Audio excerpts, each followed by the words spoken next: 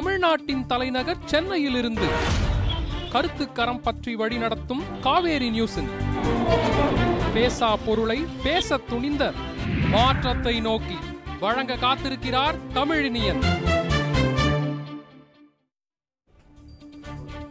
Kaveri news தொலைக்காட்சியின் மாற்றத்தை நோக்கி நிகழ்ச்சிக்கு வரவேற்கின்றேன். சமுதாயத்தில் உள்ள முக்கியமான நிகழ்வுகள், பிரச்சனைகள், தீர்வுகள், மாற்றத்திற்கான பயணம், இதை குறித்து விவாதிப்பதற்கான நிகழ்ச்சி தான் இது. இன்றைய மாற்றத்தை நோக்கி நிகழ்ச்சியில் நாம் விவாதிக்கவிருக்கின்றது ஒருதலை காதல், அதை தொடர்ந்து நடக்கின்ற கொடூரமான வன்முறை சம்பவங்கள். இதை குறித்து தான் நாம் விவாதிக்கவிருக்கின்றோம்.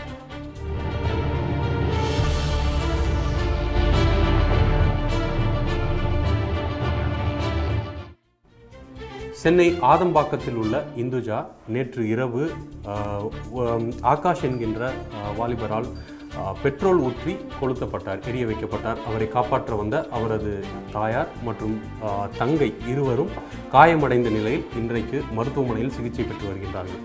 இந்த சம்பவத்திற்கு பல்வேறு காரணங்கள் சொல்லப்படுகின்றது. ஒரு தலை காதல் என்கின்றது ஒரு காரணம்.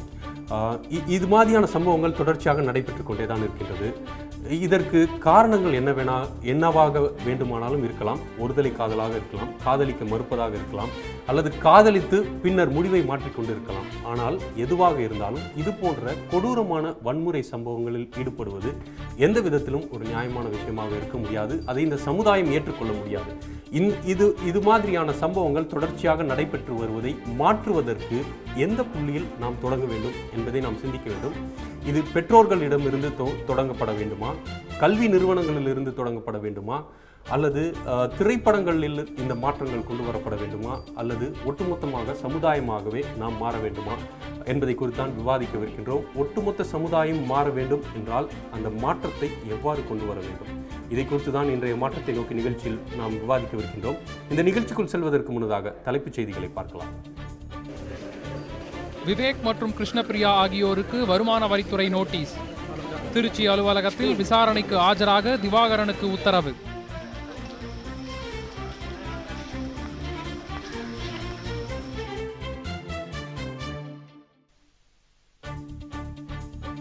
மேட்டூர் அணையிலிருந்து தண்ணீர் திறக்க முதலமைச்சர் உத்தரவு. வரும் 17ஆம் தேதி முதல் 13 நாட்களுக்கு நீர் திறக்க ஆணை.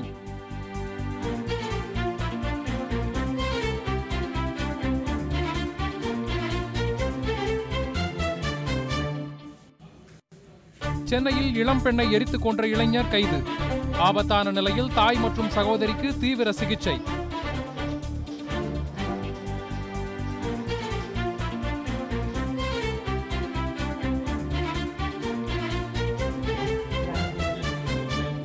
இந்திய கடற்படையின் துப்பாக்கிச் சூடு தாக்குதலுக்கு கண்டனம்.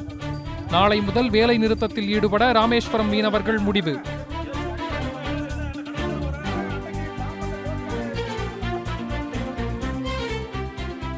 காற்றழுத்த தாழ்வு பகுதியின் நகர்வை பொறுத்தே கனமழைக்கு வாய்ப்பு.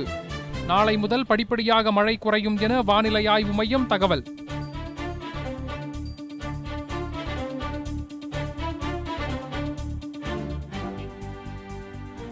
இந்த மாற்றத்தை நோக்கி நிகழ்ச்சிக்காக நம்மோடு வழக்கறிஞர் துளசி அவர்கள் இணைக்கிறார்கள். வணக்கம் வழக்கறிஞர் துளசி, நீங்கள் இந்த சம்பவங்கள் தொடர்ச்சியாக நடைபெறுகிறதை நீங்கள் எப்படி பார்க்குறீங்க?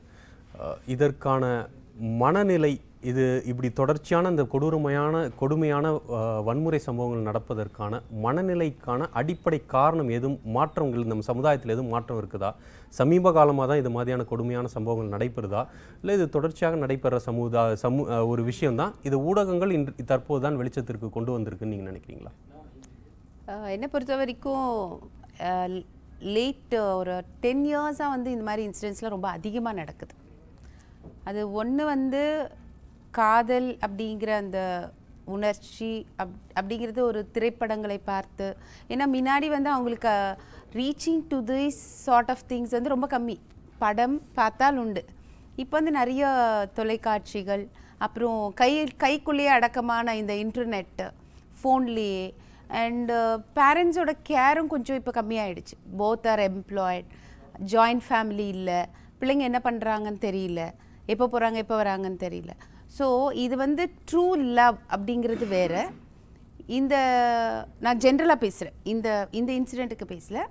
ட்ரூ லவ் அந்த மெச்சூரிட்டி வந்து அச்சீவ் ஆகிறது வேறு. இந்த சின்ன பசங்கள்லேருந்தே லவ் பண்ணி அதுக்கப்புறம் அச்சீவ் ஆகலை அப்படின்னும் போது கூட a normal state of mind person will not do it. இந்த சைக்கலாஜிக்கலி இந்த சீனோஃப்ரியா அப்படின்ட்டு, அதாவது ஒருத்தர் வந்து ஒன்றை எதிர்பார்த்து அந்த மாதிரி கேரக்டர்ஸ்லாம் பார்த்தீங்கன்னா they'll be always on their own world. அவங்களோட நினைவுகள் ஃபுல்லாக இது நடக்கும், இது நடக்காது, இல்லை அவன் வந்து வீட்டில் வந்து அந்த ஃபேமிலி அஃபெக்ஷன் இல்லை, யாரோ ஒருத்தர் மேலே அன்பு வச்சுட்டான், அந்த அன்பு திடீர்னு நம்ம கிடைக்காம போயிடுது அப்படிங்கிற இன்சிடென்ட்ஸ்லாம் இப்போ ஜாஸ்தியாகிடுச்சு. முன்னாடி காலத்தில் அந்த ஜாயிண்ட் ஃபேமிலி இருக்கும்போது உங்களை ஒருத்தர் வெறுத்தாலும் 10 பேர் அணைக்க இருப்பாங்க. அப்போ உங்களுக்கு அந்த டிஃப்ரென்ஸ் தெரியாது. ரெண்டாவது வந்து இந்த குரியாலிட்டி அப்படிங்கிறது வந்து இந்த கொலை படங்கள் பார்க்குறது, நம்மளை அதாவே இமேஜின் பண்ணிக்கிறது, நம்ம நினச்சது அடையலைன்னா நமக்கு கிடைக்காத ஒரு பொருள் மற்றவங்களுக்கு கிடைக்காம போயிடுறது, இதெல்லாம் வந்து அந்த அன்புக்கான ஏக்கம் வேறு. அந்த அதில் சிலதில் பார்த்தீங்கன்னா ஒன் சைட் லவ்வாக இருக்கும். பட்டு ஆஃப் லேட்டில் பார்த்தீங்கன்னா it's not only one side love, 2 பேரும் கூட லவ் பண்ணுறாங்க. சில சமயம் பையன் வந்து தான் எக்ஸ்பெக்ட் பண்ணுற லெவலுக்கு வரலன்னா பொண்ணுங்க அவங்கள அவாய்ட் பண்ணுறது, அதில் வந்து அவங்க இரிட்டேட் ஆகிட்டு இத்தனை நாள் என்னோட காசில் இருந்தா, இத்தனை நாள் நான் இவளுக்காகவே லைஃப்பை ஸ்பெண்ட் பண்ணேன், ஸோ எனக்கு கிடைக்காது, இவ எங்கேயுமே இருக்கக்கூடாதுன்னு அவளையும் அழித்து நிறைய கேஸில் அந்த பசங்களும் அழிஞ்சு போயிடுறாங்க. சரி, இது வந்து ஒரு சமுதாயத்தில் ஏற்பட்ட மாற்றங்களின் காரணமாக தான் இது அதிகரித்து இருக்குது அப்படின்னு. அது இல்லாமல் அவங்களோட தொலைக்காட்சிகள் அண்ட் அந்த இன்டர்நெட்ல வந்து அவங்க ஓவர் அக்சசிபிலிட்டி இப்போ நிறைய இருக்குது. ரெண்டாவது separation from the family, they are always left alone. So they need some sort of திங்ஸை வந்து ரொம்ப யோசிக்கிறதுக்கு ஒன்று சேர்ந்து இருக்கிறது வந்து குறைந்து இருக்குது அப்படின்றத சொல்றீங்க. தற்போது நம்மோடு மனநல ஆலோசகர் யாழினி அவர்களும் இணைகிறார், அவரையும் வரவேற்கலாம். வணக்கம் யாழினி, நீங்க இதை எப்படி பார்க்குறீங்க? இந்த சம்பவம் தொடர்ச்சியாக பல்வேறு காரணங்கள் நம்ம சொல்லலாம். ஒருதலை காதல்னு சொல்லலாம், காதலிக்க மறுத்ததுன்னு சொல்லலாம், காதலித்து அப்புறம் ஏமாற்றி விட்டதுன்னு கூட சிலர் சொல்றாங்க. இது 2 புறமும் நடக்கலாம். ஒரு பெண் கூட காதலித்து மறுத்திருக்கலாம், ஆணும் வந்து காதலித்து பின்னர் முடிவை மாற்றிருக்கலாம். ஆனால் பார்த்தீங்கன்னா வன்முறை சம்பவங்கள் பெண்ணை மட்டுமே குறிவைத்து நடக்கிற ஒரு விஷயமா இருக்குது. எதிர்முனையில் பார்த்தீங்கன்னா இது மாதிரி சிறிதளவு கூட ஒரு எதிர்வினை வராத ஒரு சூழ்நிலைகளை பார்க்குறோம். ஒரு ஆண் காதலித்து முடிவை மாற்ற பிறகு ஏமாற்றப்பட்ட பெண் வந்து இது மாதிரி எதிர்வினைகளை ஆற்றுறதை நம்மளால் பெரிய அளவு பார்க்க முடியல. கொலை அளவுக்கு போலனா கூட சிறிய அளவு கூட எதிர்வினை ஆற்றுறதை பார்க்க முடியல. இதற்கு அடிப்படை காரணம் என்னன்னு நினைக்கிறீங்க? இந்த ஒரு தலை காதல் வந்து பொதுவாக இந்த 15 வயசுலேருந்து 30 வயசுக்குள்ளே தான் ஒரு 99% நிறைய நடக்குது. இதுக்கு காரணம் வந்து எதிர்வினைகள். ஆண்கள் வந்து நிறையா வந்து பெண்களிடம் பழிவாங்குதல் நிறையா இருக்குது, ஆனால் பெண்களிடம் இல்லைங்கிறது. பழிவாங்குதலின் முறைகள் வந்து வேறு மாதிரி இருக்குது. மென் வந்து டிரெக்டாக வந்து அவங்களோட ஆங்கரை காட்டுறாங்க, அவங்களோட அந்த ஏமாற்றத்தை வந்து வெளிப்படுத்துகிறாங்க.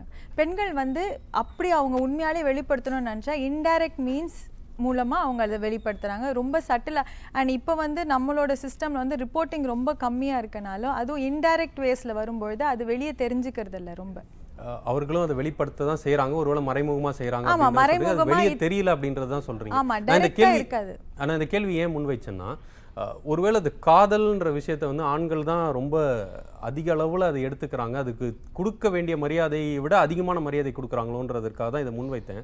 ஏன்னா இது வந்து ஒரு கொலையில் போய் முடிகிற அளவுக்காக இது தீவிரத்தன்மையாக எடுத்து செல்லணுமா அப்படின்ற ஒரு கேள்வி இருக்குது. அது ஆண்களுக்கு தான் பெரிய அளவுக்கு பாதிப்பு இருக்குதா, இல்லை பெண்களுக்கும் அதே அளவுக்கான பாதிப்பு இருக்குதுன்னு நினைக்கிறீங்களா? காதல் என்பது ஆண்கள் பெண்கள் இரு தரப்பினருக்குமே உரிய ஒரு ரொம்ப அழகான ஒரு அனுபவம், ஒரு உணர்ச்சி. ஆனால் இப்போது ஆண்கள்னு எடுத்துக்கிட்டோன்னா காதலுன்ற வார்த்தையை அதிகப்படியாக எடுத்துக்கிட்டு அளவுக்கு மீறினால் அமிழ்தமும் நஞ்சு. அந்த அன்புங்கிறத தாண்டி ஒரு ஒரு ஒரு வெறித்தனமான ஒரு மூர்க்கத்தனமான ஒரு செயல் அப்படின்னு அது மாறிடுது, ஒரு எண்ணமாக இது மாறிடுது, ஒரு சென்ஸ் ஆஃப் பொசசிவ்னஸ். அப்போ அந்த காம்பனண்ட், லவ் காம்பனண்ட்டை தாண்டி ஒரு பொசசிவ் காம்பனண்ட் அதில் வந்துடுது. அந்த மாதிரி தாண்டி வரும்பொழுது தான் அந்த செயல் வந்து இப்படி மாறுறதுக்கான வாய்ப்புகள் இருக்குது.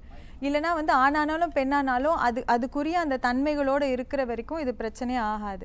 ஆனால் எப்போ வந்து அவங்க வந்து அதை ரொம்ப அதிகப்படியாக எந்த ஒரு விஷயத்தையுமே அதிகப்படியாக நம்ம செய்யும்பொழுது அது வந்து தன்னுடைய நல்ல சுபாவத்தை தாண்டி அது வந்து ஒரு டேமேஜிங் காம்பனண்ட்டாக மாறிடும். அது வந்து அவங்கள ஆக்கிரமிக்கிறதா, அவங்க மனதை முழுமையாக கட்டுப்படுத்துகிற ஒரு விஷயமா மாறுது. அது ஒரு இயலாமை, அது இல்லாதப்போ ஒரு இயலாமையை அவங்க ஃபீல் பண்ண ஆரம்பிச்சிருவாங்க. இது இல்லைன்னா எனக்கு ஒன்றுமே இல்லை அப்படிங்கிற ஒரு ஒரு ஒரு மனோதத்துவம், ஒரு பிலீஃப்குள்ளே போகிறனால தான் அவங்க இது மாதிரி தள்ளப்படுறாங்க. ஆண்களானாலும் சரி, பெண்களானாலும் சரி. இந்த விஷயத்தில் குறிப்பிட்டு சொல்லணும்னா ஆண்கள் வந்து நிறைய அதை எக்ஸ்பிரஸ் பண்ணுறாங்க. சரி, அது ஒரு அளவுக்கு மீறி போகும் பொழுது அது தவறாக போகுது அப்படின்றத சொல்கிறீங்க. ஒரு மனோதத்துவ நிபுணராக இது வரைக்கும் ஒரு தலை காதல்ன்ற வார்த்தை வந்து ஒரு தவறான வார்த்தையாகவே தெரியல சமீப காலம் வரைக்கும்.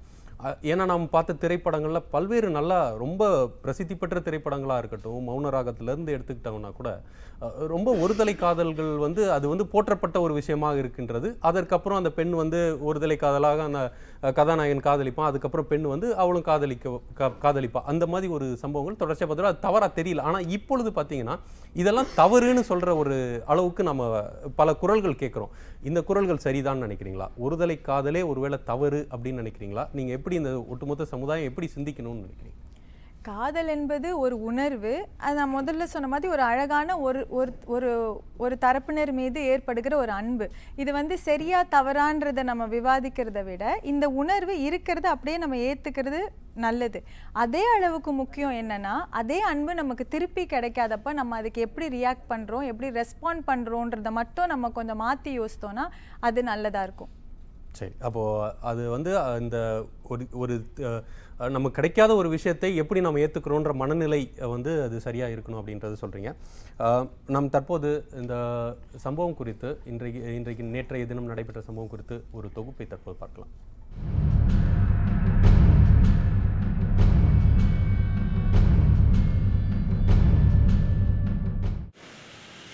தமிழகத்தில் கடந்த ஆண்டு ஒருதலை காதல் விவகாரங்களால் சுவாதி உட்பட பல இளம்பெண்கள் தொடர்ச்சியாக கொல்லப்பட்ட நிலையில் சென்னை ஆதம்பாக்கத்தில் இந்துஜா என்ற பட்டதாரி பெண் ஆகாஷ் என்பவரால் டர்பன்டைன் ஆயில் ஊற்றி எரித்து கொலை செய்யப்பட்டார். இந்த சம்பவம் பொதுமக்கள் மத்தியில் பெரும் அதிர்ச்சியை ஏற்படுத்தியுள்ளது. 8:45 9 மணி வரைக்கும் இந்த சம்பவம் நடந்துச்சு. சத்தம் கேட்டோன்னே நாங்களாம் பக்கத்துலேருந்து ஓடி வந்தோம். உள்ளே நெருப்பு பற்றிக்கிச்சு சொன்னாங்க. ஆனால் என்ன விவரம்னு தெரியலை. அப்போ ஒவ்வொருத்தராக நாங்கள் நிறைய பேர் ஜென்ஸ் இந்த பில்டிங்கில் வேலை செய்கிறவங்களாம் வந்திருந்தாங்க. ஒவ்வொருத்தராக விட்டு காப்பாற்றி கீழே கொண்டாந்து வச்சோம். மேலும் இந்துஜாவுடன் வீட்டில் இருந்த அவரது தாய் ரேணுகா, தங்கை நிவேதா ஆகியோர் மீதும் ஆகாஷ் டர்பன்டைன் ஆயில் ஊற்றியுள்ளார். இதனால் அவர்களும் பயங்கர தீக்காயங்களுடன் கீழ்ப்பாக்கம் அரசு மருத்துவமனையில் அனுமதிக்கப்பட்டு சிகிச்சை பெற்று வருகின்றனர். இங்கே 11:30க்கு வந்து அட்மிட் ஆனதில் அம்மா பேர் வந்து மிஸ்ஸஸ் ரேணுகா, 43 இயர்ஸ், 49% பர்ன்ஸு. பொண்ணு பேர் வந்து நிவேதிதா, 20 இயர்ஸ், 23% பர்ன்ஸு. ரெண்டு பேருமே கொஞ்சம் அபாய கட்டத்தில் தான் இருக்காங்க. Because it is in petrol Burns அப்படிங்கிறதுனால they have இன்ஹேலட் a lot of smokes. So lung injury அதெல்லாம் கொஞ்சம் இருக்குது. கிரிட்டிக்கல் ஸ்டேஜில் தான் இருக்காங்க. இதனையடுத்து தப்பியோடிய ஆகாஷை கைது செய்த போலீசார் அவரிடம் விசாரணை மேற்கொண்டு வருகின்றனர்.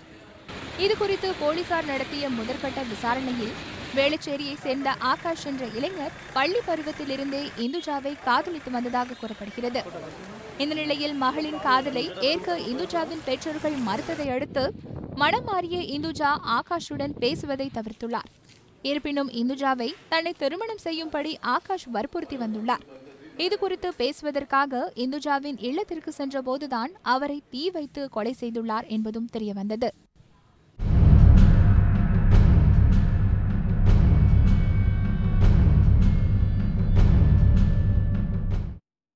பொறியியல் பட்டதாரி இந்துஜா கொலை செய்யப்பட்ட அந்த சம்பவம் குறித்து ஒரு தொகுப்பை பார்த்தோம். தற்போது இந்த மாற்றத்தை நோக்கி நிகழ்ச்சியில் ஒரு சிறிய இடைவேளைக்கு பிறகு நாம் மீண்டும் பேசலாம்.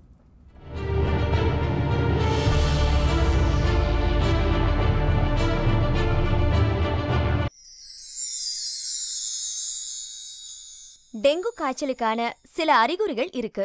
கடுமையான காய்ச்சல், வயிற்று வலி, தலைவலி, உடல் வலி, கண்ணுக்கு பின்புறம் வலி, வாந்தி, எலும்புகளை முறித்து போட்டது போல வலி, இதெல்லாம் முக்கியமான அறிகுறிகள். 2 நாள் இடைவிடாத காய்ச்சல் இருந்தா உடனடியா அரசு மருத்துவமனைக்கு வாங்க.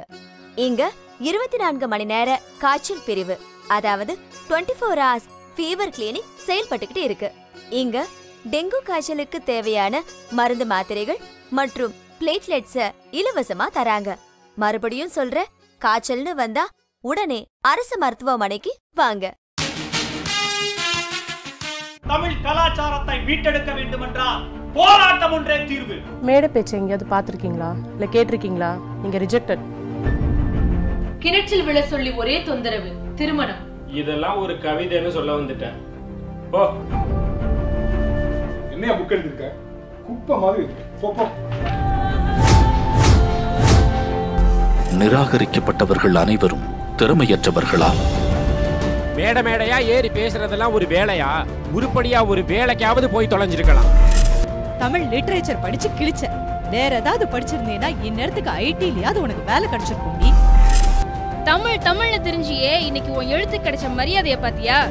எழுதுறதையெல்லாம் தூக்கி போட்டுட்டு ஒழுங்கா உருப்புறதுக்கான வழிய பாரு. தமிழை கற்றவன் என்றும் சிரம் தாழ்ந்ததில்லை. உங்கள் படைப்புகளுக்கான மேடை இது. கதை சொல்லி உங்கள் புத்தகங்களுக்கு அங்கீகாரம் வேண்டுமா? உங்களை மாற்றிய புத்தகம் பற்றி மூச்சு விடாம பேசணுமா? உங்கள் கவிதைகளை இங்க வந்து வாசிக்கணுமா? இதோ உங்களுக்கான களம். கதை சொல்லி புத்தக காதலர்களுக்கான ஒரு நிகழ்ச்சி உங்கள் காவேரி நியூஸ் தொலைக்காட்சியில் சனி மற்றும் ஞாயிறு காலை 9:30 மணிக்கு காண தவறாதீர்கள்.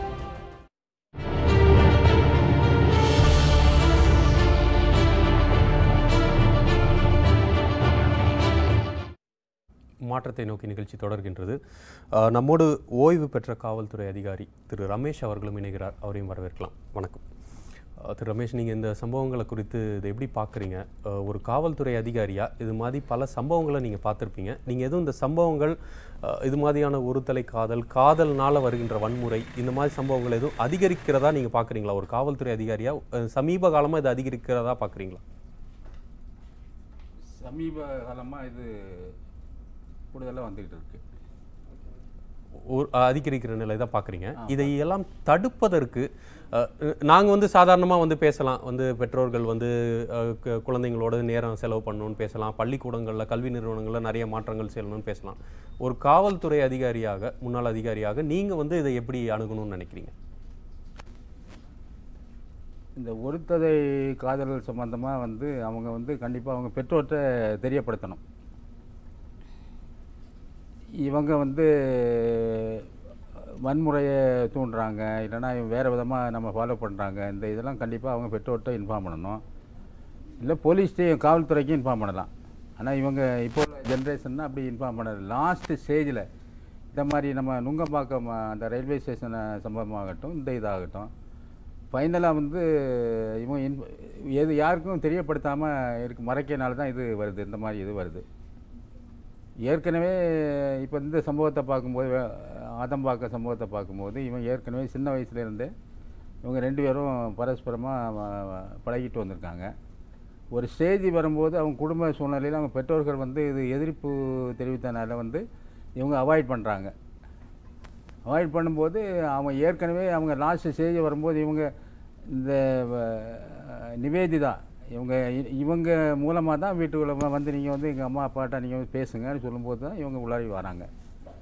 வரும்போது இவங்க படலை மறுக்கும்போது இந்த நிவேதிதாவும் இந்த இதில் மறுப்பு தெரிவிக்கிறனால லாஸ்ட் ஸ்டேஜுக்கு தள்ளப்பட்டதுனால அவர் இந்த மாதிரி ஒரு வன்முறையை இது கையில் எடுத்திருக்காரு.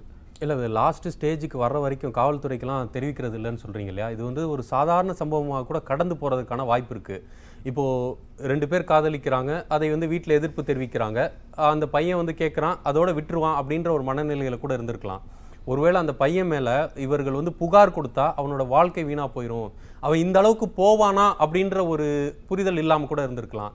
இந்த மாதிரி விஷயங்கள்லாம் அவர்கள் நேரடியாக எடுத்ததும் காவல்துறைக்கு போனால் நீங்கள் எப்படி நடவடிக்கை எடுப்பீங்க? எடுத்த உடனே எதுவும் அவர் மீது எதுவும் எஃப்ஐஆர் எதுவும் ஃபைல் பண்ணுவீங்களா? இல்லை இது ஒரு கவுன்சிலிங் மாதிரி சொல்லி அனுப்பி விட்டுருவீங்களா? நீங்கள் காவல்துறை எப்படி நடவடிக்கை எடுப்பீங்க? பெற்றோர் பாதிக்கப்பட்டவங்க பெற்றோர் காவல்துறை கண்டிப்பாக தெரியப்படுத்தணும். தெரியப்படுத்தினா நம்ம டைரெக்டாக நம்ம இதை அப்ரோச் பண்ண மாட்டோம். வேறு விதமாக நாங்கள் அப்ரோச் பண்ணி அவனை கூப்பிட்டு நம்ம இது பண்ணலாம். கூப்பிட்டு அவனுக்கு வேண்டிய இன்ஸ்ட்ரக்ஷன் கொடுக்கலாம். இதை எடுத்தோடனே காவல்துறை வந்து அது சட்டம் ஒழுங்காக அது கையாளுமா, இல்லை இதுக்கு அணுக வேண்டிய பக்குவத்தோடு தான் நீங்கள் இதை கையாளுவீங்களா? அணுக வேண்டிய பக்குவத்தோடு தான் கையாளுவோம். அது எப்படி அந்த மேட்ரு எப்படி சால்வ் பண்ணலாம்? இவங்க இந்த சைடும் இவங்க வந்து வெளியில் வந்து இந்த மேட்ரு வந்து லீக் அவுட் ஆகக்கூடாது. வெளியில் தெரிஞ்சால் அசிங்கம். அவங்களுக்கு வந்து இந்த ஏற்கனவே இவங்க வேறு கல்யாணம் ஸ்டேஜில் இருக்கும்போது வெளியில் தெரிஞ்சால் இவங்களுக்கு வேறு வந்து வரன் கிடைக்காது. இல்லைன்னா அவங்க இதை வந்து பக்குவமாக தான் கையாளுவீங்க. இதை எடுத்த உடனே இது வழக்கு பதிக்கணும் அந்த அளவுக்கு நீங்கள் எடுத்துகிட்டு போக மாட்டேன். எடுத்துகிட்டு போக மாட்டோம். டைரெக்டாக எடுத்துப்போம். சரி, துளசி அவர்கள், நீங்கள் வந்து இப்போ சட்ட ரீதியாக வந்து இதையெல்லாம் அணுகிறதற்கு இப்போ ஒருவேளை காவல்துறை வந்து எடுத்த உடனே ஒரு கம்ப்ளைண்ட்டுன்னு வந்துருச்சுன்னா அது அடுத்த கட்ட ப்ராக்ரெஷனாக வந்து எஃப்ஐஆர் ஃபைல் பண்ணுற லெவலுக்கு அது போகணும். அது கம்ப்ளைண்ட்டை எடுத்துகிட்டு போகணும். அதுதான் நம்மளுக்கு சட்டம் சொல்லுது. ஆனால் இந்த மாதிரி சம்பவங்களில் பார்த்தீங்கன்னா 2 தரப்பினருக்கும் பிரச்சனைகள் இருக்கிறதுக்கான வாய்ப்பு இருக்குது. பெண் வீட்டாருக்கும் சரி, பையனுடைய அவங்க வீட்லேயும் வந்து பையனுக்குமான பாதிப்பு இருக்கிறது. இது ஒரு சாதாரண ஒரு சம்பவமாக கூட இருக்கலாம். அவனுக்கு வந்து இந்த மாதிரி வன்முறைக்கான யோசனை இல்லாமல் கூட இருக்கலாம். இதையெல்லாம் வந்து நேரடியாக காவல்துறைக்கு எடுத்துகிட்டு போனால் நம்முடைய சட்ட ரீதியாக காவல்துறை இதை வந்து ஒரு கவுன்சிலிங் பண்ணி இதை அணுகிறதற்கான வாய்ப்புகள் இருக்குதா? அப்படி தான் செய்யணும்னு அவர்களுக்கு நிர்பந்தம் இருக்குதா? அப்படி நடைபெறுதா இப்போ தற்போது? இல்லை, அந்த காக்னிசன்ஸ் மேட் அவுட் ஆனால் தான் எஃப்ஐஆர் போடுவாங்க. கொடுக்குற எல்லா கம்ப்ளைண்ட்டுக்கும் வந்து எஃப்ஐஆர் போட மாட்டாங்க. நம்பர் 1. ஒருவேளை காக்னிசன்ஸ் கூட இருக்க வாய்ப்பு இருக்கலாம். அவங்க ஹராஸ் பண்ணுறாங்க அப்படின்னு சொல்லி இது வந்து ஸ்டால்கிங்ன்ற ஒரு வார்த்தையை பயன்படுத்துகிறாங்க. இந்த பொண்ணு ஒரு வேளை முதல்ல காதலிச்சிருக்க கூட செஞ்சுருக்கலாம். ஆனால் தற்போது ஒரு 2 மாதமாக பேசுகிறத தடுத்துருக்கலாம். அவன் தொடர்ச்சியாக ஒரு 100 எஸ்எம்எஸ் கூட அனுப்பியிருக்கலாம். 100 எஸ்எம்எஸ் அனுப்பியிருந்தால் அதில் ஒரு காக்னிசன்ஸ் இருக்க தானே செய்யும். அப்போனா அடுத்த கட்டம் வந்து சட்ட ரீதியாக பார்த்தோம்னா ஒரு எஃப்ஐஆர் போடணுன்றதுக்கு வரலாம். ஆனால் இதை வந்து வேறு விதமாக அணுகிறதுக்கும் வாய்ப்பு இருக்காங்க. ஆமாங்க, எனக்கு தெரிஞ்சு ரீசெண்டாக வந்து இந்த மாதிரி லவ் அஃபேர்ஸ், அதுவும் பெண் சைடில் என்ன பண்ணுவாங்கன்னா, சார் அவனை கொஞ்சம் கூப்பிட்டு மிரட்டுங்க, ஆனால் வெளியே விஷயம் வரக்கூடாதுன்னு. Sir, there are good policemen who handle very carefully. எனக்கு தெரிஞ்ச ஒரு இன்சிடென்ட்லேயே பார்த்தீங்கன்னா, பையன் பொண்ணு 2 பேரும் லவ் பண்ணுறாங்க. பொண்ணு வீட்டில் எதிர்ப்பு இருக்குது. அப்போது அந்த பொண்ணு அந்த எதிர்ப்பையும் மீறி அவனை தான் நான் கட்டுவேன் அப்படின்னு சொல்லுது. ஒரு ஸ்டேஜில் பார்த்தீங்கன்னா அந்த பொண்ணு ரியலைஸ் பண்ணுது அவன் வந்து நாட் ஃபிட் பர்சன்ட்டு. அவன் அந்த பொண்ணை ஒரு நாள் ரோட்டில் சந்தித்து பேச ட்ரை பண்ணுறான். அப்போ அந்த பொண்ணு வந்து என்கிட்ட பேசாத, எனக்கு உன்னை பிடிக்கல, என் அப்பா அம்மா வேணா சொல்லிட்டாங்க அப்படி சொல்லுது. அப்போ அவன் அரைஞ்சிடுறான். அடித்த உடனே நீ என்ன அடிச்சியா, நான் உன்னை என்ன பண்ணுறேன் பாரு அப்படின்ட்டு அப்போ தான் பேரண்ட்ஸை மதிக்குது அந்த பொண்ணு. பேரண்ட்ஸ்க்கு ஃபோன் பண்ணுது. இமீடியட்டாக அவங்க வந்து போலீஸ் ஸ்டேஷனில் லாட்ஜ் பண்ணுறாங்க.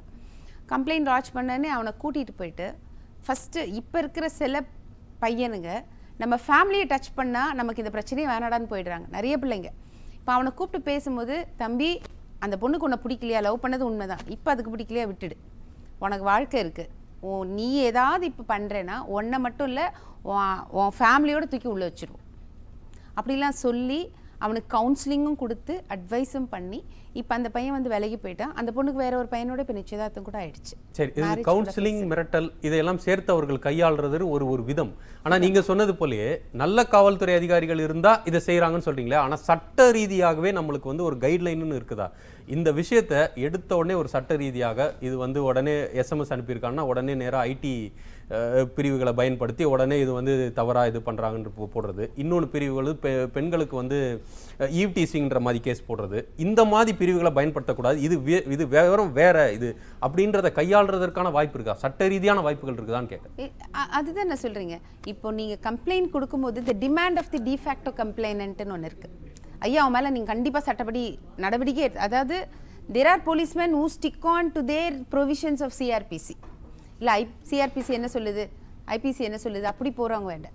But when they respect to the பொண்ணோட வாழ்க்கை போயிடும், டிஃபேக்டோ கம்ப்ளைண்ட் சேஸ் அவங்க இந்த மாதிரி டீல் பண்ணுறது ஒரு விதம். But they know the serious, அந்த சீரியஸ்னஸ் வந்து அவங்களுக்கு கூட தெரியாமல் இருக்கலாம். இவன் இந்த மாதிரி வேர்டிங்ஸ்லாம் போட்டிருக்கான், இது வந்து இந்த பிள்ளைய வந்து அவன் வந்து அந்த வீடியோஸ்லாம் சில கிளிப்பிங்ஸ்லாம் வச்சுருப்பாங்க, ஃபுல்லாக சரண்டர் பண்ணிவிட்டு அவனை விட்டுடலாம். நான் இன்னொரு கேஸ் கூட நடத்தியிருக்கேன். அந்த கேஸில் பார்த்தீங்கன்னா பையன் பொண்ணு 2 பேரும் தனியாகவே வாழ்கிறாங்க. அம்மா அப்பாவுக்கு தெரியாமல் சென்னையில் வீடு எடுத்துக்கிட்டு 2 பேரும் ஐடி கம்பெனி, 2 பேரும் தனியாகவே வாழ்கிறாங்க. ஹஸ்பண்ட் அண்ட் ஒய்ஃப்னு சொல்லியே ஒரு வீட்டில் இருக்காங்க. அந்த பொண்ணு கொஞ்ச நாள் ஆனவுடனே இவன்ட்ட காசு இல்லைன்னு தெரிஞ்ச உடனே அவன் மேலே ஒரு கம்ப்ளைண்ட் கொடுக்குது. என்னென்னு கொடுக்குதுன்னா, அதாவது அந்த பொண்ணோட கேரக்டர் எப்படின்னா அது ஏற்கனவே ஒரு பையனோட வந்து உறவு வச்சிருக்கு. அவனை பற்றி கம்ப்ளைண்ட் பண்ணி இவன் கூட ஃப்ரெண்ட்ஷிப் ஆகுது. கடைசியில் இவன் கூட இருந்துட்டு இவன் மேலே ஒரு கம்ப்ளைண்ட் கொடுக்குது. என்னென்னா இவன் வந்து என்னோட இமெயிலில் என்னோட ஆஃப் நியூடு ஃபோட்டோவை அனுப்பினான்னு சொல்லிட்டு சைபர் கிரைம் கொடுத்தா he was arrested.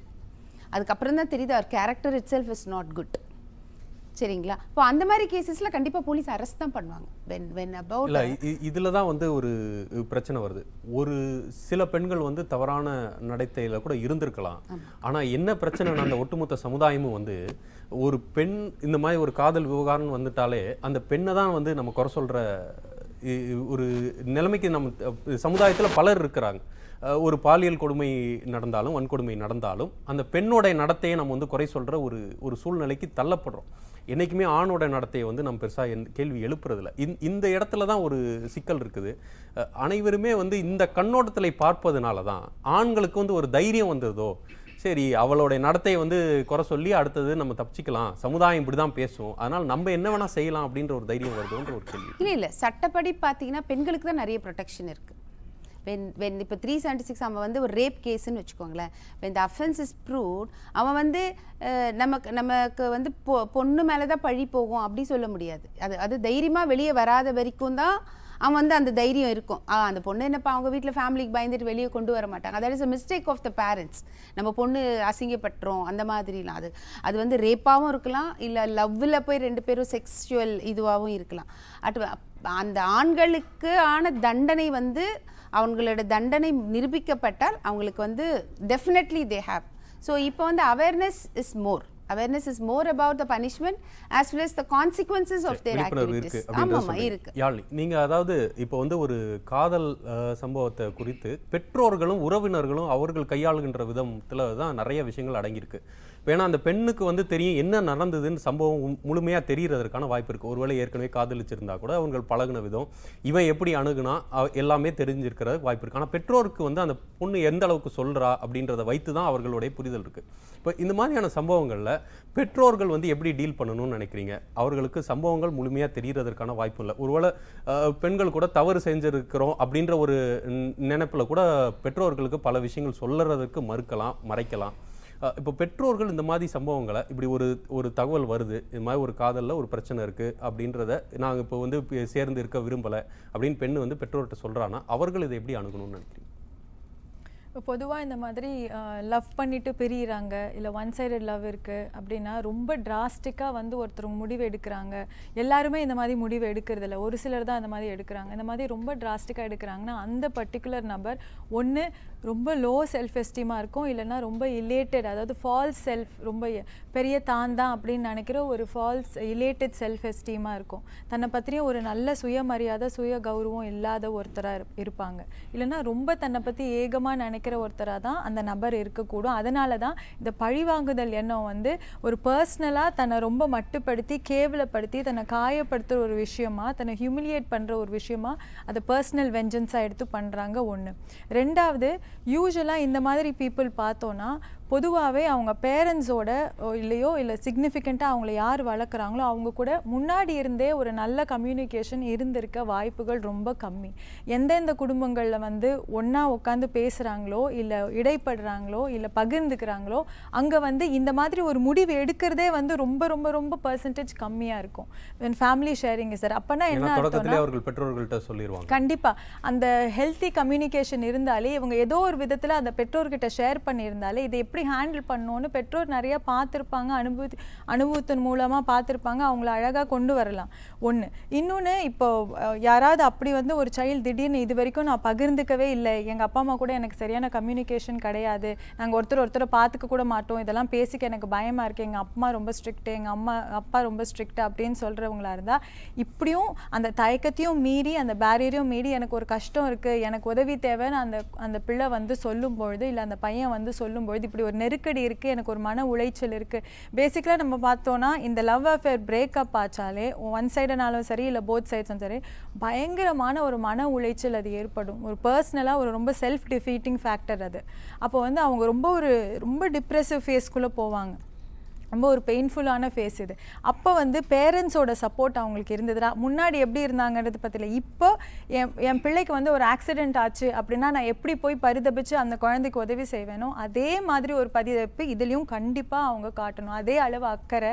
அது இப்போ ஆக்சிடென்ட் ஆயிடுச்சுன்னா அங்கே போய் குழந்தை ரத்தம் வழிஞ்சிட்டு இருக்கும்போது நீ என்ன தப்பு பண்ண, யார் தப்பு, யார் எதிரில் வந்தா, எங்கே தப்பு நடந்துச்சு அப்பெல்லாம் நம்ம கேட்கவே மாட்டோம். எப்படி முதல் உதவி செஞ்சு அந்த பிள்ளையோட உயிரை காப்பாற்றணும்னு தான் பார்ப்போம்.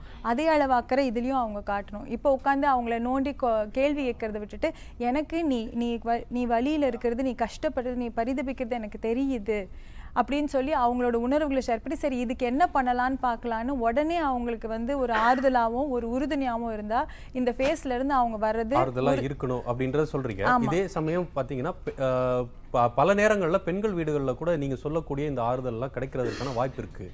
ஆனால் ஒருவேளை லவ் ஃபெயிலியர் அப்படின்னு சொல்லி ஆண்கள் வீடுகளில் ஆண்களுக்கு இந்த மாதிரியான ஒரு அரவணைப்பு கிடைக்குதான்னு பார்த்தோம்னா அது ஒரு கேள்விக்குறியாக தான் இருக்குது.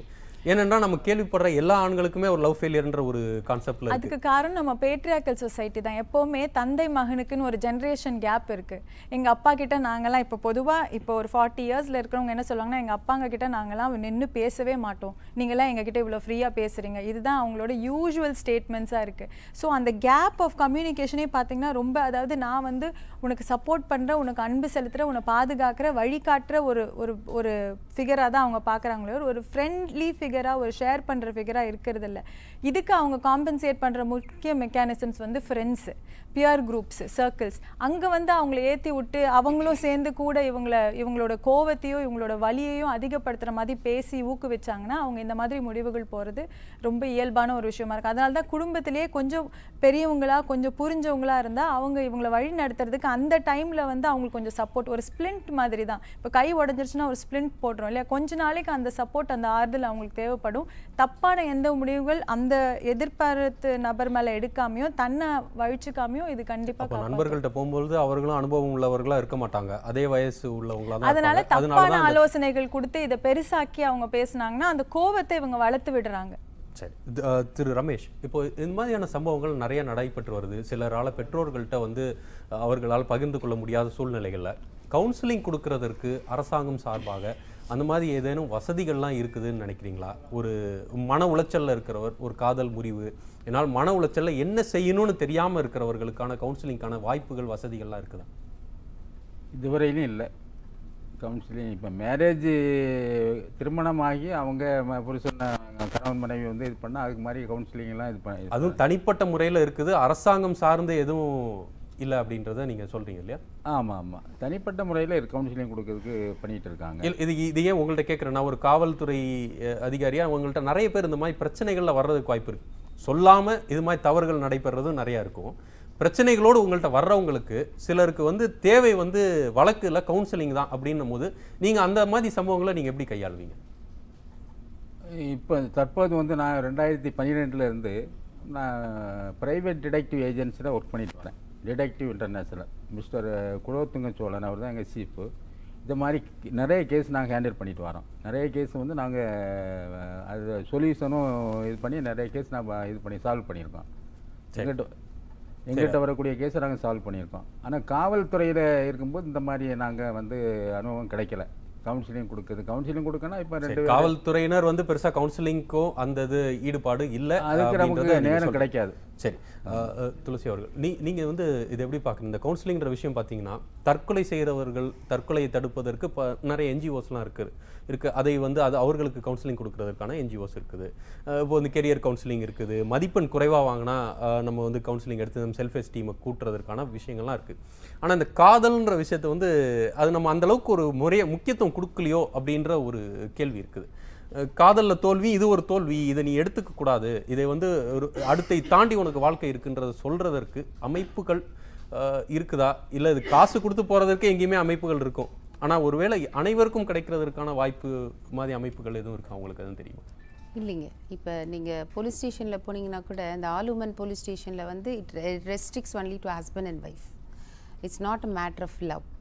இல்லை அந்த காதலுக்காக அப்படிங்கிறத வந்து இது வரைக்கும் எந்த கவுன்சிலிங்கும் வந்து அன்பெய்டாக கவர்மெண்ட்டாக ஸ்டார்ட் பண்ணியோ அந்த மாதிரி பண்ணலை, அந்த மாதிரி கிடையாது.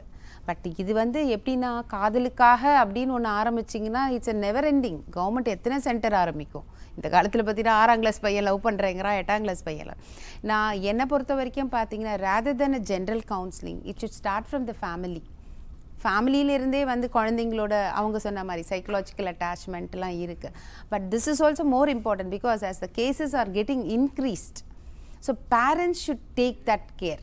இப்போது வந்து ஆஸ் மேடம் சொன்ன மாதிரியே ஒரு குழந்தை வந்து லவ்வில் இன்வால்வ் ஆனாலும் இல்லை லவ்வில் இருந்து அதோட mind diverting from the family and education you can definitely find out. A good mother can find out, a father can find out. அதான் பிரச்சனையே வந்து பெற்றோர்கள் நேரம் செலுத்தாதது தான் பிரச்சனை. செலுத்தாததுன்னு நான் சொல்லலை. அந்த குழந்தைக்கு அப்படி பிரச்சனை வந்துருச்சுன்னா அதை திட்டுறதோ, இப்போ நம்ம என்ன பண்ணுறோம், திட்டுறோம், இல்லைன்னா ஃபோனை வாங்கி வச்சுக்கிறோம். ஃபோன் இருந்தால் தான் நீ அவன் கூட மெசேஜ் பேசுகிற. That is not a way. You give liberty, but take them, either you give counseling or take them to the counseling center. அத நீங்க சொன்னீங்க அந்த அளவுக்கு கொடுத்தோம்னா எல்லாருக்கும் கவுன்சிலிங் கொடுக்க வேண்டிய நிலைமை இருக்கு. அது கவர்மெண்ட் cannot provide. இப்ப பாத்தீங்கன்னா எல்லாரும் சொல்லுவாங்க போலீஸ் வேஸ்ட், அந்த கொலை நடந்துச்சு ஒண்ணு பண்ண. நீ கோடிக்கணக்கான மக்கள் இருந்துட்டு லட்சக்கணக்கான போலீஸ் அதுல பாதி பேர் பந்தோபஸ்திலே இருக்காங்க பாவம். அதுல போயிட்டு நம்ம ஒருவருக்கும் வந்து போலீஸ் இத வந்து சட்ட ஒழுங்கு பிரச்சனையா பார்க்கவே முடியாது. இல்ல நான் சொல்றது வந்து ப்ரொடெக்ஷன் அதே லெவல்ல தான் இப்ப ஃபேமிலியும். இப்போ ஒரு கவர்மெண்ட் போயிட்டு காதல் பண்றவங்களுக்குலாம் நாங்க கவுன்சிலிங் கொடுக்குறோம் அப்படின்னு ஆரம்பிக்கவே முடியாது.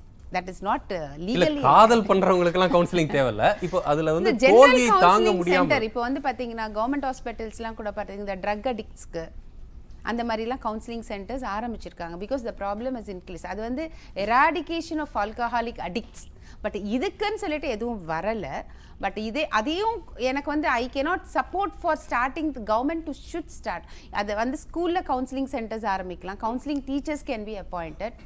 Psychologist specialist. ஒருவேளை நீங்க சொல்றது மாதிரி கல்வி நிறுவனங்கள்ல நிச்சயமாக ஒரு கவுன்சிலர் இருக்கணும். ஏன்னா இந்த செக்ஷுவல் அட்ராக்ஷன் வந்து இந்த கோ எஜுகேஷன்ல மட்டும் தான் வருதுன்னுலாம் கிடையாது. இப்போ இந்த 2 பிள்ளைங்களும் ஒரே ஸ்கூல்ல படிச்சாங்க, லவ் பண்ணாங்கன்னு.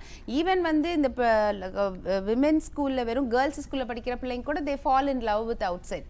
அவங்களுக்கு அந்த என்ன reason, there are different reasons. Time கன்ஸ்ட்ரெயினால நம்ம அதை டிஸ்கஸ் பண்ண முடியாது. அதனால நான் என்ன சொல்லுன்னா ஸ்கூல்லே யூ கேன் ஸ்டார்ட் கவுன்சிலிங். அது கல்வி நிறுவனங்களை கட்டாயப்படுத்துறது வந்து அரசாங்கம் செய்யலாம். அது அரசாங்கம் செய்யலாம். அது நியாயமா இருக்கணும். அது ஒரு ஆசிரியராகவே இருந்தானா அவங்க திருப்ப அவங்களுக்கு அந்த பயம் இருக்கும். ஸ்கூல் ஷுட் ரீசெண்டா கூட முன்னாடி சொல்லிட்டு இருந்தாங்க எல்லா ஸ்கூல்லயும் ஒரு சைக்காலஜிஸ்ட் இருக்கணும் பிள்ளைங்களுக்கு வந்து. அது வந்து நீங்க 6th ஸ்டாண்டர்ட்ல இருந்தே, அதாவது 1 to 5 கிளாஸஸ்ல மாரல் ஸ்டடீஸ் இருக்குங்க. அதுக்கப்புறம் 6th இருந்து தான் பிள்ளைங்களுக்கு ஒரு சேஞ்சஸ் வருது. ஏன்னா இப்போலாம் பிள்ளைங்க வந்து அவ்வளோ அட்வான்ஸ்டாக இருக்காங்க. முன்னெல்லாம் 16 வயசு தாண்டா தான் நம்ம பயப்படணும். இப்போலாம் அப்படி இல்லை. சின்ன வயசுலேருந்தே பசங்களுக்கு வந்து அது கேஷுவலாக, ஏன்னா அவங்களுக்கு வந்து இந்த டிவி அதெல்லாம் பார்த்து அந்த லவ்ங்கிற வேர்டு வந்து ரொம்ப ஈஸியாக அட்ராக்ட் ஆகிடுது. அதனால ஸ்கூல்லே வந்து கவுன்சிலிங், கல்வி நிறுவனங்கள் அது தொடங்கணும். Counselling, colleges, every way. But the parents should take them if they see any changes rather than அவங்களை அடிக்கிறது, உள்ள பூட்டி வைக்கிறது, போனை வாங்கிக்கிறது. பெற்றோர்களும் சொல்றதற்கான வாய்ப்பு இருக்கு.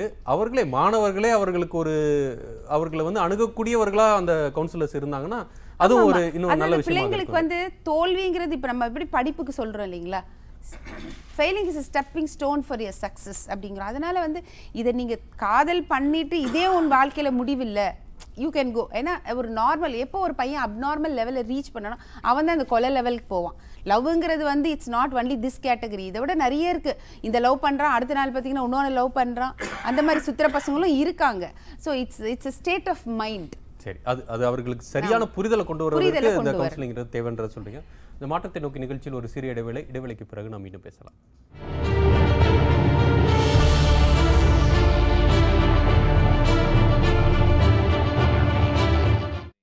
Get the best of DTH channels and internet content on your TV.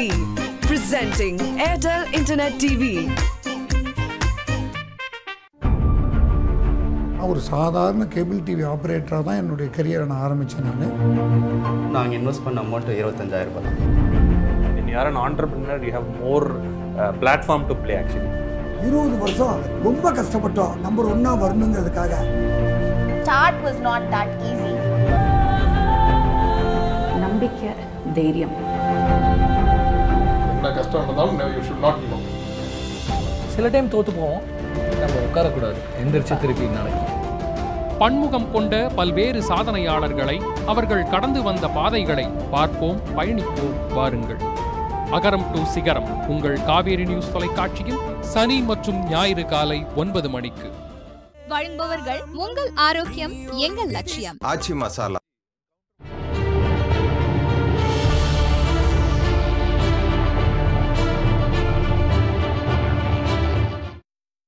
மாற்றத்தை நோக்கி நிகழ்ச்சி தொடர்கின்றது.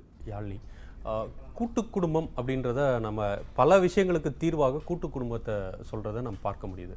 ஆனால் கூட்டு குடும்பம்ன்றது இந்த சூழ்நிலையில் இந்த காலகட்டத்திலலாம் சாத்தியமா அப்படின்றது மிகப்பெரிய கேள்வியாக இருக்குது. ஏன்னா ஒரு குடும்பம் ஒன்றா இருக்கிறதே கஷ்டமாக இருக்குது, இதில் பல குடும்பங்கள் சேர்ந்து ஒன்றா இருக்கிறதுன்றது மிகப்பெரிய கேள்வியாக இருக்குது. அப்போது இந்த சூழ்நிலையில் இந்த மாதிரி குழந்தைகளுக்கு அவர்களுக்கான கைடன்ஸ், அவர்களுக்கான இந்த அன்பு இதெல்லாம் கிடைக்கிறதுக்கான வாய்ப்பு என்னன்னு நினைக்கிறீங்க இந்த நம்ம இந்த தற்போதைய சூழ்நிலையில்? இப்போ டெக்னாலஜின்னு அதோட டிஸ்அட்வான்டேஜஸ் பற்றி மட்டும் பேசுகிறோம். கூட்டு குடும்பங்கிறது தாத்தா பாட்டி அப்பா சித்தப்பா மாமா இந்த மாதிரி எல்லாம் சேர்ந்து கிராமங்களில் இருந்தாங்க.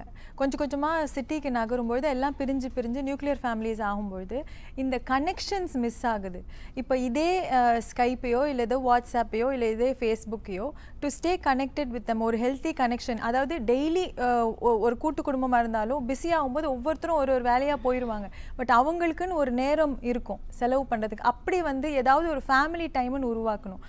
கூட்டு குடும்பமாக இருந்தாலும் சரி இல்லை நியூக்ளியர் ஃபேமிலிஸாக இருந்தாலும் சரி, கண்டிப்பாக ஒரு ஃபேமிலி டைம் அப்படிங்கிறது முக்கியம். எப்போ அந்த டைமில் அவங்க வேலை சார்ந்த விஷயங்கள் பேசாமல் அவங்களுடைய குடும்பம் சார்ந்த விஷயங்களாக ஒரு பகிர்தல், ஒரு ஜோக்கோ இல்லை ஒரு எக்ஸ்பீரியன்ஸ் ஷேர் பண்ணுறதோ, அன்றைக்கி என்ன நடந்ததுன்னு பேசுகிறதோ, ஒன்றா உட்காந்து சாப்பிட்றதோ, இப்படியான நிகழ்வுகள் நடந்ததுன்னா கண்டிப்பாக அந்த ஃபேமிலிக்குள்ளே கம்யூனிகேஷனும் புரிதலும் ஏற்றுக்கொள்ளுதலும் அதிகமாக இருக்கும், பக்குவப்படுதல் இன்னும் அதிகமாக இருக்கும். ஒரு வேளை உணவாவது சேர்ந்து சாப்பிடணும். ஆமாம், இந்த பக்குவப்படுதல்னால என்ன ஆகும்னு சொன்னீங்கன்னா, இப்போ பெரியவங்க இருக்காங்க எல்லாரும் இருக்காங்கன்னா 4 பேர் அந்த நியாயத்தை எடுத்து சொல்லுவாங்க. ஏதாவது ஒரு விஷயத்தை ஷேர் பண்ணும்போது இவங்களுக்குள்ள ஏதாவது நடந்திருக்கும், சிமிலர் இன்ஸ்டன்ஸை ஷேர் பண்ணும்போது இவங்களுக்கு நிறைய புரிதல்கள் ஏற்படும். அவங்களா ஒரு நல்ல முடிவை ஏற்படுத்துறதுக்கு இது ஒரு வழியாக இருக்கும்.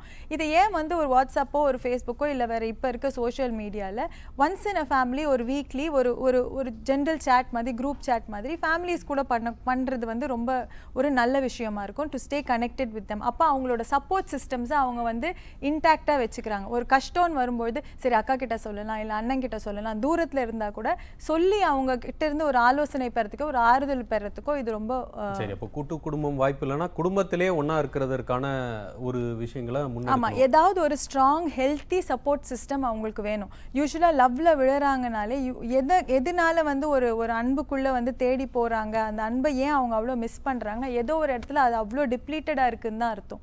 ஏதோ அந்த தேடலும் அந்த தேவையும் அவ்வளோ ஆழமாக இருக்குன்னா அவ்வளோ அவங்க தாகம் இருக்குன்றது அதோட புரிதல். சரி திரு ரமேஷ், அதாவது நம்ம இதை அடிப்படையிலேயே தடுப்பதற்கு, இந்த மாதிரி வன்முறை சம்பவங்கள் போகாமல் இருப்பதற்கு என்னெல்லாம் செய்யணும் அப்படின்றதெல்லாம் நாம் பேசணும்.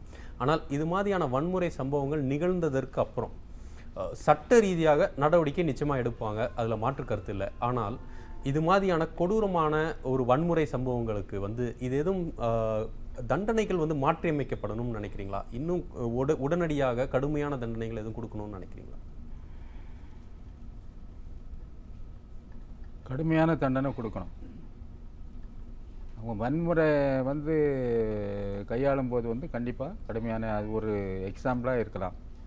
அது விரைவாகவும் அந்த தண்டனை கொடுக்கப்பட்டால் இருக்கும். நம்ம இது கேஸ் போட்டாலும் 2 வருஷம் 3 வருஷம் போகும்போது அது எஃபெக்ட் இருக்காது. போடக்கூடிய சாட்சிகள் மாறிடுவாங்க.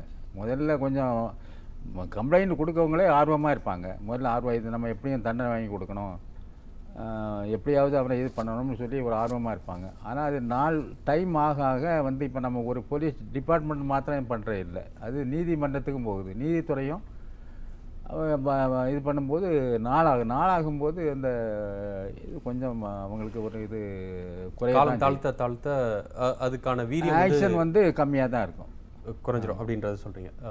துளசி அவர்கள், இது மாதிரியான சம்பவத்திற்கு அப்புறம் இதுக்கப்புறம் பார்த்தீங்கன்னா பல கான்ட்ரவர்சிஸ் கிரியேட் ஆயிடுது. ஒருவேளை யார் மேலே தப்பு, அந்த பையன் மேலே தப்பா, அந்த பொண்ணு மேலே தப்பா, பெற்றோர்கள் நடந்துக்கிட்ட விதம் தப்பா, அவங்க ஸ்டேட்டஸ் பார்த்தது தப்பா, இப்படி பல கான்ட்ரவர்சி நம்ம கிரியேட் பண்ணிவிட்டு அதுலேருந்து அந்த மெயினான விஷயத்துலேருந்து நம்ம விலகி போயிடுறதா ஒரு தோற்றம் இருக்குது.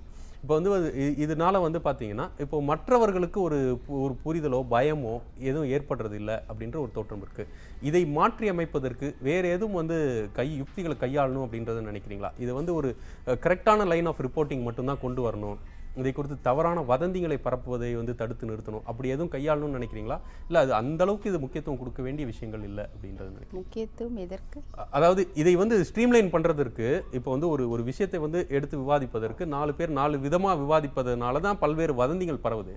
அது ஸ்ட்ரீம்லைன் பண்ணி இதெல்லாம் வந்து நீங்கள் ரிப்போர்ட் பண்ணவே கூடாது அப்படின்ற ஒரு வலுக்கட்டாயமான ஒரு சட்டங்களை கொண்டு வர்றதற்கான தேவை இருக்குதுன்னு நினைக்கிறீங்களா? இல்லை அவ்வளோ முக்கியத்துவம் இல்லை, இதை வேறு மாதிரி கூட டீல் பண்ணலாம்னு நினைக்கிறீங்க? You are talking about the media.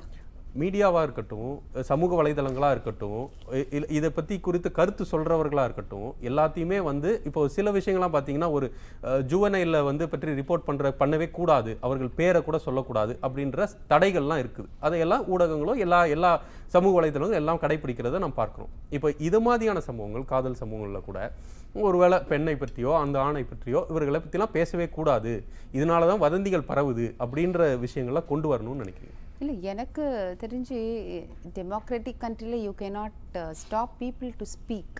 But நான் என்ன சொல்கிறேன்னா, ஊடகங்களும் மீடியாக்களும், சில மீடியாக்களும் ஊடகங்களும் யார் இந்த வதந்திகளை they should make themself perfect. And also அந்த பரப்புறவங்களும் வந்து unless they stop gossiping, people stop gossiping, நீங்கள் என்னத்தான் போட்டாலும் இல்லை எனக்கு ஹியர்ஸே வந்துச்சு நான் சொன்னேன் அப்படின்ட்டு போயிடுவாங்க. ஸோ அந்த நமக்கு வந்து நம்மளோட டிஆர்பி ரேட் இன்க்ரீஸ் ஆகணும், நமக்கு வந்து இன்க்ரீஸ் ஆகணுன்றதுக்காக சில ஊடகங்கள் வந்து அதை அதிகப்படுத்தியோ, இல்லை சில பேர் வந்து இல்லை இவங்களை பழி வாங்கணும் அதனால் நம்ம போய் மீடியாவில் சொல்லிடுவோம் அப்படிங்கிறது அந்த self கன்ஸ்ட்ரெயின்டு respect and control should come.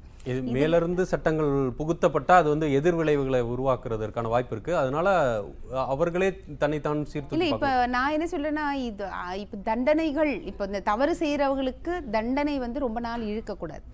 It should be very, இந்த நிர்பயா கேஸில் கொடுத்த மாதிரி it should be short and sweet. The trial has to be conducted. ஏன்னா அந்த ஒரு பொம்பளை பிள்ளை அஃபெக்ட் ஆயிருக்குன்னு வச்சுக்கோங்களேன், அது கோர்ட்டுக்கு வந்து போகிறதே அதுக்கு அசிங்கமாக இருக்கும். ரெண்டாவது வந்து அவள் எவிடன்ஸ் கொடுக்குற ஸ்டேஜில் பார்த்தீங்கன்னா by the time she would be reaching her married life.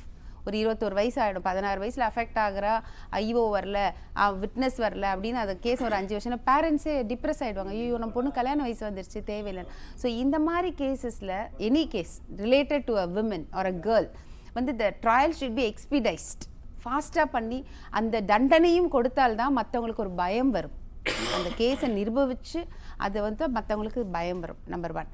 Number 2 வந்து இந்த காசிப்பை பொறுத்த வரைக்கும் இந்த டிஆர்பி ரேட்டுக்காக சேனல்களோ இல்லை மற்றவர்களை பழிவாங்க வேண்டும், இல்லை நான் வந்து பெரிய ஆளுன்னு காட்டிக்கணுன்ற இந்த கற்பனையில் பேசுகிறதோ நிறுத்தினாலே இது வந்து ஸ்டாப் ஆகிடும்.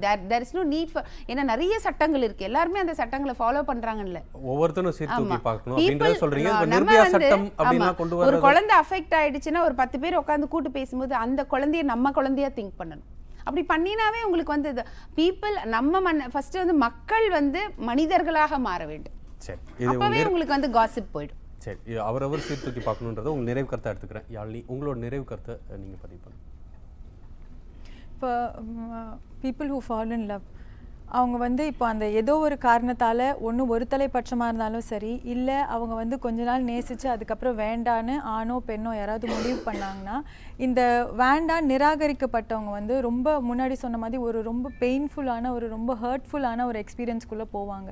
எந்த விதமான ஒரு விபரீதமான முடிவுக்கும் அவங்க போகாதபடி அந்த இன்னொரு தரப்பினருக்கும் அவங்க பண்ணக்கூடாதுன்னா, மெயினாக வந்து எவ்வளோ குயிக்காக அவங்க வந்து இதை அக்செப்டன்ஸ் எடுத்துக்கிறாங்களோ, இதை love is directly related to the proportion of respect which they have. அன்பு வந்து எப்போவுமே மறைமுகமாக அவங்க மேலே வச்சுருக்க மரியாதையை தான் குறிக்கும்.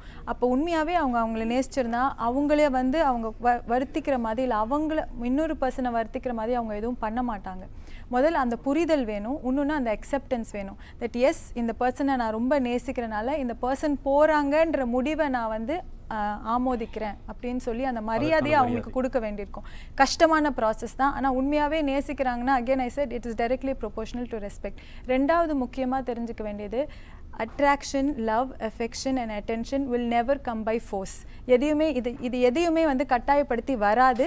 அது வந்தாலும் அது ரொம்ப தற்காலிகமான ஒரு வேஷமானதாக இருக்கும், அது நீடிக்காது. அப்படி இருக்கிற பட்சத்தில் ஒருத்தரை கட்டாயப்படுத்தி, அதுவும் அன்பை கட்டாயப்படுத்தி நம்ம பெற முடியாத பட்சத்தில் நான் இது மூலமாக என்ன பெற்றுக்க போகிறேன்ற அந்த கொஸ்டினுக்கு அவங்க ஆன்சர் பண்ண வேண்டியிருக்கும். மூணாவது வந்து இம்மீடியட்டாக அவங்க வந்து கண்டிப்பாக ஒரு டைவர்ஷனல் பாசிட்டிவ் ஆக்டிவிட்டிக்குள்ளே தங்களை ஈடுபடுத்திக்கிறது ரொம்ப ரொம்ப ஹெல்த்தியான ஒரு alternative. It can be exercise, it can be self grooming, ஏதாவது ஒரு பாடி work out, fitness, looking better, இந்த மாதிரி ஏதாவது தங்களை ஈடுபடுத்திக்கிட்டா இல்லை ஒரு ஸ்போர்ட்ஸ் ஆக்டிவிட்டி ஏதாவது ஒன்றில் ஸ்ட்ரெனுவஸாக தங்களை ஈடுபடுத்திக்கணும். அவாய்ட் இந்த மாதிரி இந்த நினைவுகளை ஞாபகப்படுத்துகிற எதையும் அவங்க என்கரேஜ் பண்ணிக்காமல் இருந்தால் கொஞ்ச நாளைக்கு அந்த பெயின் சப்சைட் ஆகும். ஒரு ஹெல்த்தி ரிலேஷன்ஷிப்பில் இந்த மாதிரி ஞாபகப்படுத்துகிற எதுலேயுமே தங்களை வேணும்னே forgetfulness is actually an active process. அது வந்து அவங்களா உருவாக்கிக்கிற ஒரு விஷயம். இந்த விஷயத்தில் அது ரொம்ப உண்மையும் கூட. அதனால் அவங்களே தனக்கு உதவி செஞ்சுக்கணும் அப்படின்னு நினைத்தாலோடைய நல்லா ஞாபகம் வச்சுக்க வேண்டிய ஒன்று, ஒரு 15 வயசுலையோ இல்லை 25 வயசுலையோ ஒரு நபர் வராங்க, அவங்க போகிறனால நான் என் வாழ்க்கையே இடிஞ்சு போச்சு, என் வாழ்க்கையே ஒன்றும் இல்லாமல் போச்சு, நான் நாசமாக போயிட்டேன், இனிமேல் எனக்கு வாழ்க்கையே கிடையாதுங்கிற அந்த சிந்தனை தான் இவங்களை அழிச்சுக்கிறதுக்கும் அவங்கள அழிக்கிறதுக்கும் காரணமாக இருக்குது. ஆனால் இந்த அந்த ஆக்சுவல் ஃபேக்ட் என்னென்னா, அவங்க வர்றதுக்கு முன்னாடியும் நம்ம சாப்பிட்டோம், சந்தோஷமாக இருந்தோம், உயிரோடு இருந்தோம், நம்மளை நேசிக்கிறதுக்கு மக்கள் இருந்தாங்க, நம்ம நேசித்த மக்கள் இருந்தாங்க, அதை தாண்டியும் வாழ்க்கை இருக்கும். இந்த பெரிய புரிதலை வந்து அவங்க எவ்வளோ சீக்கிரம் புணர்ந்து அக்செப்ட் பண்ணிக்கிறாங்களோ இது அவங்களுக்கு ரொம்ப நல்லது. ஆஸ் அ ஸ்மால் திங் அவங்க என்ன பண்ணலான்னா, கஷ்டமாக இருந்தால் ரொம்ப சின்னதாக தினமும் வந்து லவ் ஃபெயிலியரான, அதாவது அவங்க சிச்சுவேஷனுக்கு ஒத்த ஒரு சிச்சுவேஷன், ஒரு பொண்ணோ ஒரு பையனோ இருந்தால் அவங்க சிச்சுவேஷனுக்கு ஒத்த ஒரு ஸ்டோரி டெய்லி அவங்க எழுதினாங்கன்னா, எப்படி இந்த லவ் ஃபெயிலியர்னு அவங்க வெளியே வந்து சாதித்து சந்தோஷமாக தான் வாழ்க்கையை அமைச்சிட்டாங்கன்னா, யாரோட கதையோ இல்லை இவங்களா ஒரு கதையை எழுதினாங்கன்னா டெய்லி ஒரு 21 டேஸ்க்கு it will have a tremendous effect on them. ஆமாம், to reach analyse their life அப்படின்றத நீங்கள் சொல்லுங்க. இதை நிறைவு கருத்தை எடுத்துக்கிறேன். நாம் பல்வேறு விஷயங்கள் குறித்து பேசணும். காதல் என்பது வரலாறு எழுதுவதற்கு முன்பே இருக்கின்ற ஒரு விஷயமாக இருக்கின்றது. அதை நாம் இவ்வளவு குழப்பத்தில் வைத்திருப்பது நமது சமுதாயத்தின் பிரச்சனையாக கூட இருக்கலாம். ஆனால் அதை கையாள வேண்டியது மீண்டும் சமுதாயத்தின் கடமையாக தான் இருக்கின்றது. அது பெற்றோர்களிடமிருந்து அது துவங்க வேண்டும். அது கல்வி நிறுவனங்கள் அதற்கு நிச்சயமாக உதவி செய்ய வேண்டும். ஒட்டுமொத்த சமுதாயமாகவும் இதை இவர்கள் தவறு அவர்கள் தவறு என்று இதை குறை கூறாமல் ஒட்டுமொத்த சமுதாயமாக நாம் முன்னேறி செல்வதற்கான பார்வையை நாம் முன்னெடுத்து வைக்க வேண்டும். இதுதான் இந்த நிகழ்ச்சியின் பார்வையாக இருக்கின்றது. இந்த நிகழ்ச்சியில் கலந்து கொண்டு பல்வேறு கருத்துக்களை தெரிவித்த விருந்தினர்கள் அனைவருக்கும் நன்றி. மீண்டும் ஒரு நல்ல நிகழ்ச்சியில் சந்திக்கின்றேன். மாற்றத்தை நோக்கிய பயணம் தொடரும். வணக்கம். போகிறது ஒரு பாதுகாப்பு இல்லாமல் பயந்துக்கிட்டே போகிறதா இருக்குது. யாராவது கூட கூட்டிகிட்டு வரதா இருந்தாலும் ஆம்பளைங்க வெளியில் வேலைக்கு போயிடுறாங்க. எப்படி பொம்பளைங்க வெளியே தனியாக போகிறது? இப்போ அரசாங்கம் ஏதாவது நம்மளுக்கு நடவடிக்கை எடுத்தால் தான் நம்ம வெளியே வர முடியும். இப்போ எதுவுமே பாதுகாப்பு இல்லாமல் எப்படி நம்ம வர்றது? வீட்டை விட்டு வெளியில் வர்றதுக்கே பயமாக இருக்குது. கூட துணைக்கு யாராவது கூட்டிகிட்டு போகணுன்னா அண்ணன், ஸ்கூலுக்கு போனாலும் பயமாக தான் இருக்குது. பஸ்ஸில் ஏறினாலும் பயமாக தான் இருக்குது. எங்கே போனாலும் பெண்களுக்கு பாதுகாப்பே இல்லை. பாதுகாப்பு தரணும். பெண்களுக்கான ஒரு பாதுகாப்பு இருக்குதா அப்படின்னு கேட்டால் அது இல்லை. அதுலேயும் முக்கியமான விஷயம் என்ன சொல்லணும் அப்படின்னா, அது தமிழ்நாட்டு பெண்களுக்கு பாதுகாப்பு கிடையாது. கேர்ள்ஸு வந்து பிள்ளைங்க ஸ்கூல் போயிட்டோ டியூஷன் போயிட்டோ வீட்டுக்கு வர்றதுக்குள்ளே பெற்றவங்க தான் பயந்துகிட்டே இருக்காங்க. வீடு வந்து சேர்ற வரைக்கும் பயம்தான். அந்த பாதுகாப்பு வந்து மேக்ஸிமம் இல்லை, எல்லா இடத்துலையுமே இல்லை. கொஞ்சம் இருந்தால் நல்லாயிருக்கும். ஒரு இடத்துல நல்லா பாதுகாப்பு இருக்குது, நல்லா புரிஞ்சுக்கிற தன்மையாக இருக்குது. ஒருத்தர் புரிஞ்சுக்கிற தன்மையில் பாதுகாப்பு இல்லை. அவ்வளோ பஸ்ஸில் வந்துட்டு அவ்வளோவா சேஃப்டி இல்லை. நிறைய தடவை ஃபோன் அதுவும் போயிருக்கு. அந்த மாதிரி நிறைய நடக்குது. பட் வெளியே வந்து பார்த்தோம் அப்படின்னா அவ்வளோவா எதுவும் இல்லை.